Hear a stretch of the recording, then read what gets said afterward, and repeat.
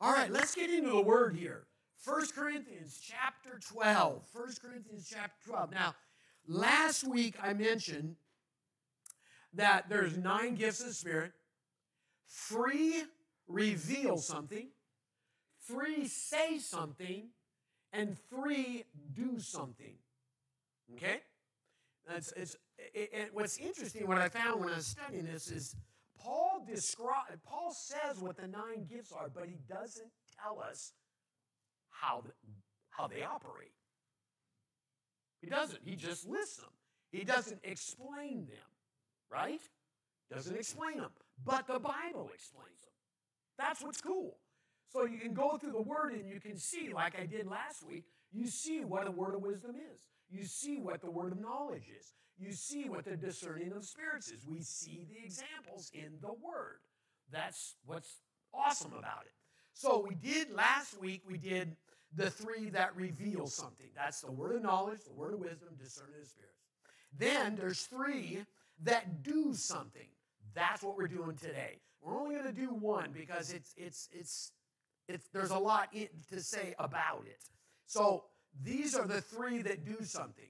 According to 1 Corinthians chapter 12, verse 9, in the same Spirit, by the same Spirit, another faith by the same Spirit, to another gifts of healing by the same Spirit. I guess I need verse 10 too. To another working of miracles. So those all 3 right in a row, and those 3 all do something. Okay? And what they do is they display power. They display power. The working of miracles is a power thing. Would all agree? The working of healings, you see power there. When you see faith operating in a miracle, you see, or in faith will work, the gift of faith will work in the working of miracles and the working and healings. So, we're going to deal with the gift of faith. Now, this is not, how many know there's a difference between Bible faith and natural faith? Okay? I remember a guy I worked with, he says, you have faith, I don't have faith. I said, yes, you do. Every man has faith. Now, it's not the God kind of faith that God places in us, but everybody has faith. And I give this example often. People get in their cars, they turn the car on. They don't look under the hood and make sure the ignition is working and everything. They trust that it works. People have faith in people. People have faith in stop signs. People have faith in stoplights. In fact, when somebody blows through the stoplight, they go, their faith really just shaken. But there's just a natural faith to believe for things. In fact, when you believe in somebody else, just in the person, when they let you down, you go, I believed in you. I trusted you. That's not God faith. That's just natural faith. Then there is the kind of faith that God gives us. See, salvation is a total, complete work of God. Complete. He draws us to himself. We don't choose him. He chooses us. And then he gives us the faith to believe in him. It's the gift of faith. Grace is a gift. Faith is a gift. Ephesians 2:8. Then, so there is that. And then in Romans 12:3, it says all believers, speaking to those in Rome, Romans 12:3 says, to every man is given a measure of faith. Did I give you that, Mariah? I don't remember if I gave you that verse or not. Anyway, that's Romans 12:3 says that every man's been given a measure of faith. Well, he's not talking to men in general. He's talking to the Romans, or those in Rome. Okay? So every believer's been given a measure of faith. And I thought about this, and I thought, well, do some get more than others? I don't think so. Not in the beginning. And I'll tell you why. Because God is not a respecter of persons. So he gives, I believe, I don't have scripture for this. This is Pastor Steve 5:11, okay? because I've got a lot of these, and this is Pastor Steve's opinion, and that's all it is. But because I don't think God favors one over another, so everybody's given the same amount, and then it's up to us to increase that. And the only thing that's increasing when you look at somebody like the life of a Judson Taylor, or you look at the life of a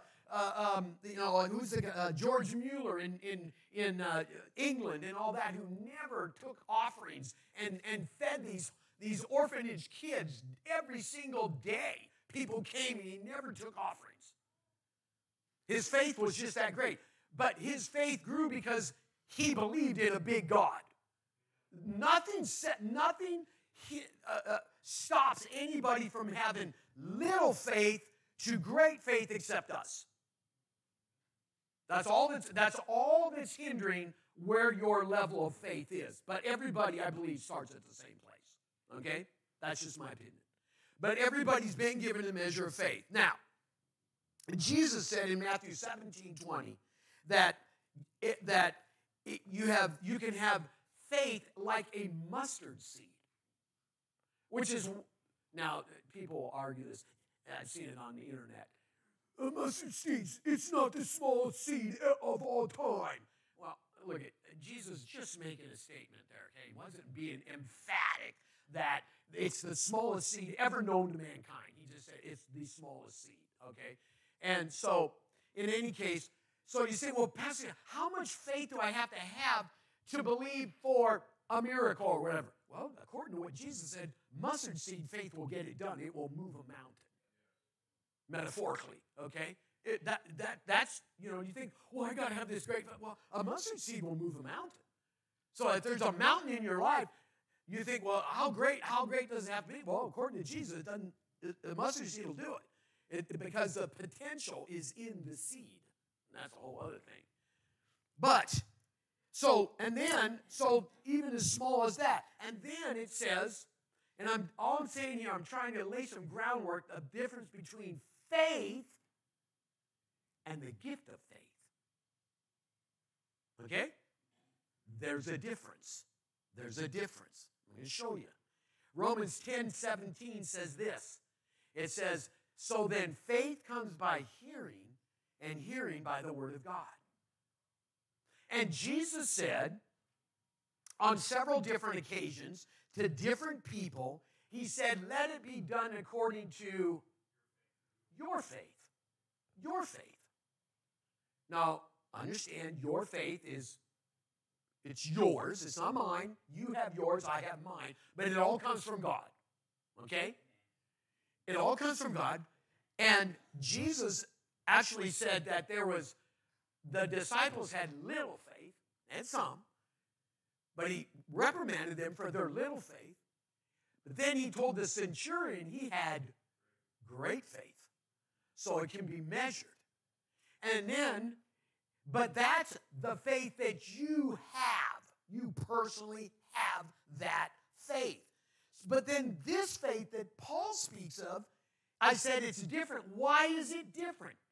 Because if you look at 1 Corinthians 12, it says that these 9 gifts are given as he wills. Do you see the difference?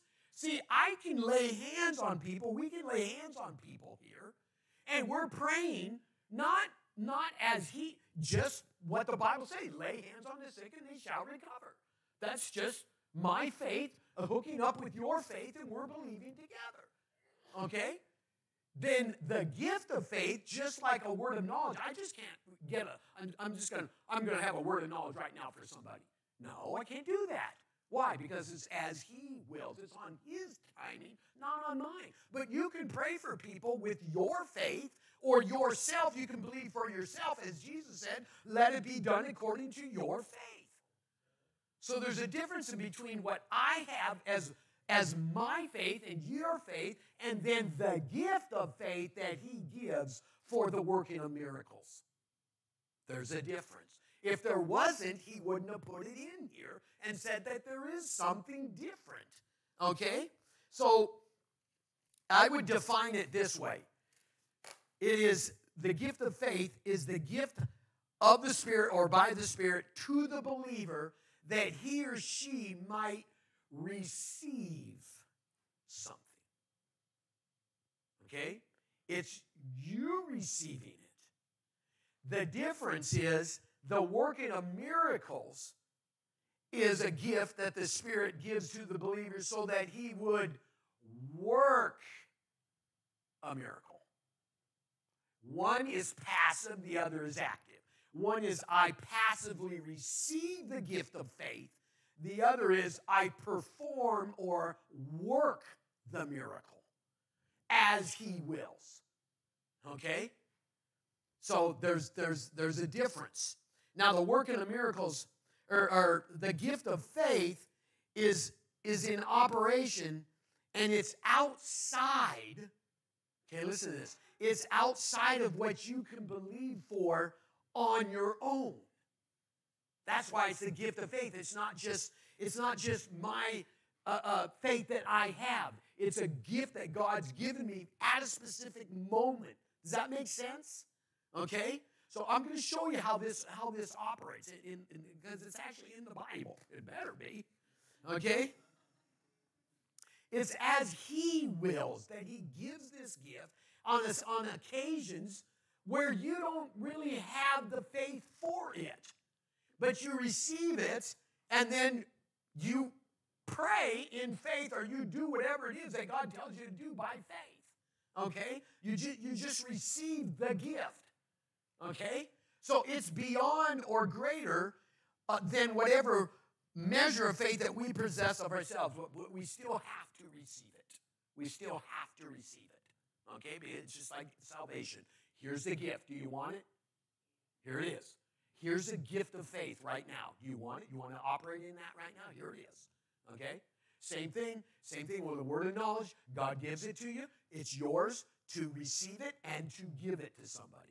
Or a word of wisdom. He gives it. You sense it on the inside. I'm supposed to say this to somebody. I sense the Lord's supposed to tell me this. Then what do? You operate. You do it. You step out. He's given it to you. The gift is there. It's a gift of the Spirit. Amen? All 9 are gifts. You receive them. So, let's go to 1 Kings 17. 1 Kings 17. This is an example of the gift of faith. This is that wonderful character called Elijah. Do we have an Elijah in here? We got Elijah right over there. Elijah. Taking out prophets of Baal and all that good stuff. 1 Kings. So this is after Elijah takes out the prophets of Baal, and now he's running from Jezebel. Running from Jezebel. Chapter 17, verse 1. Now Elijah the Tishbite. How'd you like to be from Tishbite? Of the inhabitants of Gilead said to Ahab, as the Lord God of Israel lives, before whom I stand, there shall not be dew nor rain these years except at my word. Then the word of the Lord came to him, saying, get away from here and turn eastward and hide by the brook Cherith, which flows into the Jordan. And it will be that you shall drink from the brook, and I have commanded the ravens to feed you there. So he went and did according to the word of the Lord. For he went and stayed at the brook Cherith, which flows into the Jordan, and the ravens brought him bread and meat in the morning, and bread and meat in the evening, and he drank from the brook, and it happened after a while that the brook dried up because there had been no rain in the land. Now let's look at this situation. So he's going to be fed by ravens out of this brook, out of this water. Now think, he's going to eat meat that comes from an unclean bird. I mean, a raven is a scavenger. How many of you have seen crows? A crow is just another degree of a raven, all right? They're just a little smaller, and they're really smart, and they like, what do they call it, carrion? Yes, yeah, carrion. They like to eat food that's already dead, laying in the road, chipmunks or squirrels and other things, and they eat them. And so this raven, does it say raven or ravens? I can't remember if he said ravens. So these ravens go and find dead meat. Now you're an Israelite and you know one thing is you don't eat ravens and you don't eat food that comes from that they are picking up because it's unclean. The meat is unclean, the bird is unclean. So it's going to take some kind of faith to eat that food. And that faith was not of his own because he knew, I'm not supposed to eat this. But God said, eat it. And so he believed it and he received it. There was a gift of faith beyond what an Israelite could normally believe for because it was unclean. There is the gift of faith in operation, okay? He receives the food by faith greater than his own. And so another way we could call it would be special faith. It enables us to believe for God to undertake in a supernatural way. Understand, these gifts are all supernatural. They're supernatural gifts, every single one. And so I want to just tell you, I've had this operate in my life. And listen, I am not special. You guys know me. You know me pretty well. Most of you do. I'm not this man of great faith and power. But God, there's been times where I've just did what the Bible said to do. So one morning, I'm at work. I get a call from my nephew. My brother has collapsed. So my brother he had his hip replaced. And typical of my brother, doesn't always listen to the doctors. And he didn't take his baby aspirin. And they told him, you got to take this baby aspirin because if you don't, you could possibly get a blood clot. How many know who Jerome Kersey was? Basketball player? So Jerome Kersey had the same thing that my brother got. So it's called a pulmonary embolism. And what happens is the blood clot came down on my brother's leg, and he'd been complaining about my leg hurts. Anyway, so he had a blood clot. It went up his leg, split at his lungs, shut his lungs down. He quit breathing. He was out of it for several minutes. His wife gave him, CPR, called 911. By the time I got up to the house, they were putting him in the ambulance, ran him to the hospital. Jerome Kersey had the exact same thing happen to him, and he died. A lot of people do not survive a pulmonary embolism, all right? It's extremely deadly. So we got to the hospital. So I ran to the hospital, he's in the ER room that's like right there by the entrance. I mean, it was right there. And he's got tubes and things and all this stuff. And I'm like, oh my God. And this is bad. This is really, really bad. And I knew I said to my nephew, his son, I got to pray for him. I got to pray for him. He says, go in there, Uncle Steve, go in there, pray for him. And I'm telling you, everything that looked like and what I knew had happened, it was like, I don't know how to pray effectively. And the gift of faith came to me. And I laid my hands on him. And I knew when I prayed for him that God did something. It was beyond me. And I walked out of that room and I went, he's going to make it. I just knew it. And I'll never forget the look on my dad's face when he came through that hospital door. He was like, this is the worst thing in my life. This is the worst thing in my life, seeing my son, And so the doctors come and they said, he wasn't breathing for several minutes. And, he's probably just letting you know the likelihood of brain damage is very likely, could happen. We don't know. And then they said, listen, we gotta bring his body temperature. We're going to put him into an induced coma. We're going to drop his body temperature down. We're going to do all this stuff. And all my family, they're all, oh my God. I'm going, he's going to be okay. I tell them all, he's going to be okay. How did I know that? The gift of faith. That's all I can tell you. I knew that I knew that I knew, and I knew it was beyond my own, beyond myself. And so they did all that, and we all hung out there for weeks, for a week or more. My nephew and I were doing work mostly out of there, and his friends were coming up there. People were coming all the time, and they go, what, Pastor? Because all of his friends, my brother's friends, they've known me since I like really, really young. And they'd say, are you praying? I go, no, I'm not praying. I go, well, have you been praying? I prayed once. He'll be fine. He'll be fine. And I remember one of my nephews coming to me. He says, have you been sending them up to the big guy? And I go, I did it once. He'll be fine. I know he'll be fine. So they raised his body temperature up. They got it back up. And they said, we don't know when he'll wake up. If he will. He's in a coma. We don't know. But we're pretty sure he will wake up. Sure enough, December 24th, day before Christmas. Best Christmas present all of us had. As much as he could give us a lot of grief, we were glad he was alive. You have to know you have to know Lindsay's Uncle Bill. To this day, Lindsay and Steffi always kind of have a rough time with Uncle Bill because he doesn't know who's who. He can't tell them apart. She's almost 30. Lindsay and Steffi is over 30, and he still can't figure out who's who.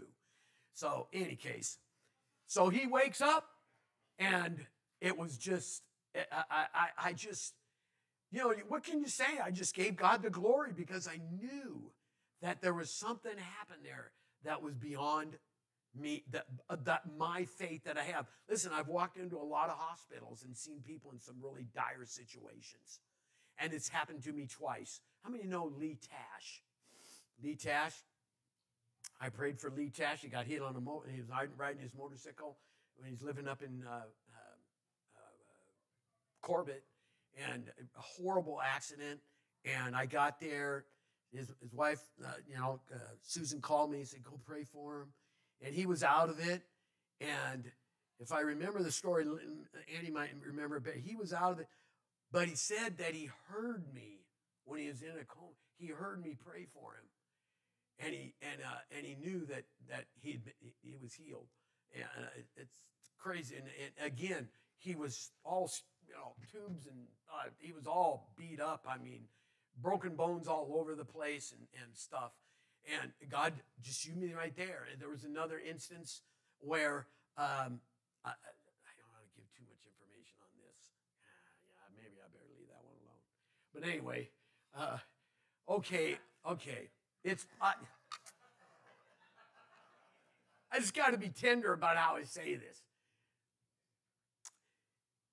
A young girl, a baby, had been shaken really, really hard. And we got the grandmother called us, Annie and I called us. And I don't know why, it's just the grace of God to this day. I have no mental picture, but I know that baby's head was about that big.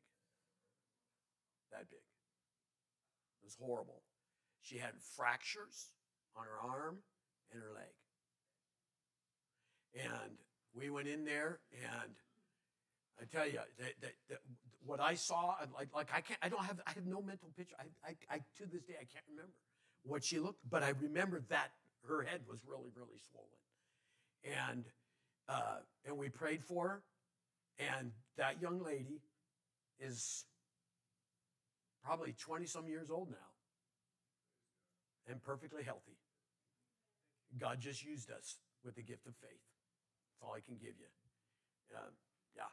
And then one last one, since we're sitting here and this gentleman is here.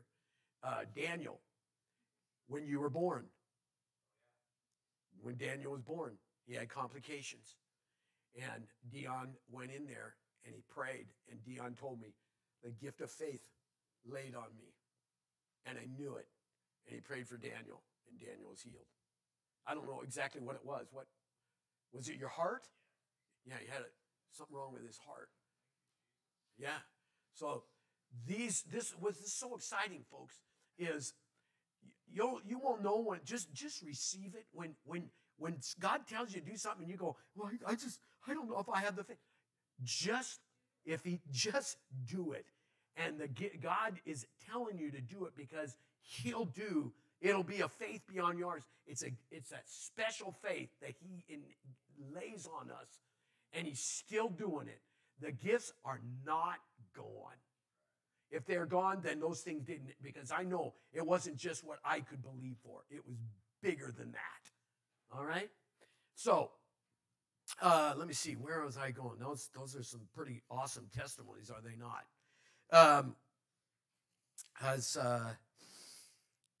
Praise God. Okay. Now, we have other examples in the Bible. I would say Daniel in the lion's den. I would say that when Daniel went in there and those lions are there, and, he just, I guess I'm just going to get devoured. But God gave him the ability to believe that he was just going to be fine. The 3 Hebrew children went in there thinking, well, if we die, we die. But they didn't. And God operated there. We see it, and sometimes the gift of faith will be exercised over time. Like Abraham and Isaac and Joseph, they all pronounced blessings over their offspring that didn't happen right there, but they happened later. They said it and believed that it would happen later. And they did. Those things happened later. Those blessings that they pronounced over their offspring. So the gift of faith is a special faith. And just in closing, as I tried to explain to you, there's a difference between believing God with just general faith for things and then appropriating his promises. And then there's that supernatural manifestation which is passed from one to another through the gift of faith. There's a difference there. If there wasn't, then he wouldn't have put it in there as he wills. Because there's other times the Bible says, you lay hands on the sick. You pray. He says, for the elders to lay the hands like we did on Abby. For the elders to lay the hands and pray a prayer of faith, anointing with oil, and they shall be healed. Well, that wasn't special faith. That's just us praying a prayer of faith. You see? And so when I walked into that ER room that day with my brother, it was totally different than other times that I've walked into hospitals and prayed for people. And sometimes it didn't go well. But it's not me that does anything anyway. It's not. My former pastor used to say I can't heal the wing on a gnat, a broken wing on a gnat. And neither can I. So there you have the gift of faith. So the next week we'll do probably working of miracles. We'll do the working of miracles and then gifts of healings. All these things are as God. See, there again. Can we believe God for healing for somebody like we did today? Yes. But then there's this supernatural manifestation that's a gift of healing. And we'll talk about some of these things that happened in the past and happen maybe even now, but especially in the 40s and 50s during the healing revivals. We'll talk about that. All right, some little history there. Okay, let's pray. Father God, we thank you right now. Thank you, Lord, for this wonderful gift of faith that you give as you will. And Lord, we thank you that we'll be obedient and we will endeavor to hear the promptings of your Holy Spirit and see you work in and through us for your glory. In Jesus' name. And everyone said, amen.